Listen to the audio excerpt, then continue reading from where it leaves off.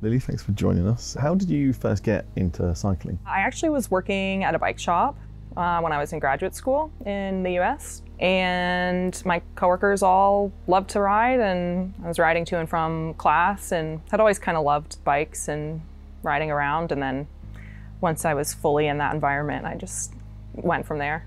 And then how did that transfer to track? Because obviously it's quite different going to a velodrome. I actually started in cyclo-cross, just local cyclo-cross racing, and also collegiate racing in the US, which was really nice because the level is good for a beginner. And then I started racing on the road quickly after that, and I kind of got scouted from the road program, or just from road racing in the US, to do a tryout for the track national team.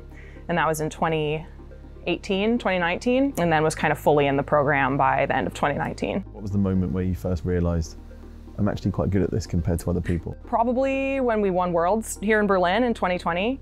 So obviously I am fortunate to be teammates with two of the greatest female track cyclists there are, Chloe and Jennifer. So winning a world title early in my career was partly due to that, but also I think that helped me realize that there was a future in the sport for me. And obviously we're here now at the TCL, a very different format to other races. What would you say the TCL means to you, and how do you enjoy it? Oh man, the TCL is super fun. It's kind of in the off season of the road, but it's really the only opportunity to do high level track racing outside of the Nations Cups. So for me, it's a critical point of every season, or this is only the second year I've done it, but now is a critical point in my track season and will be really important for race experience leading into the Olympics. How do you find the balance between the track and the road? It's definitely getting harder, I think, at this point, just in terms of physiology and the skill set needed. But for me, racing in the bunch is always going to translate. I find that I have a lot of success on the road because I'm confident in the bunch from the track. And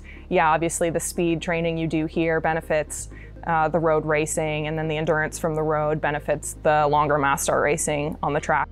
Victory though for Lily Williams of the United States of America.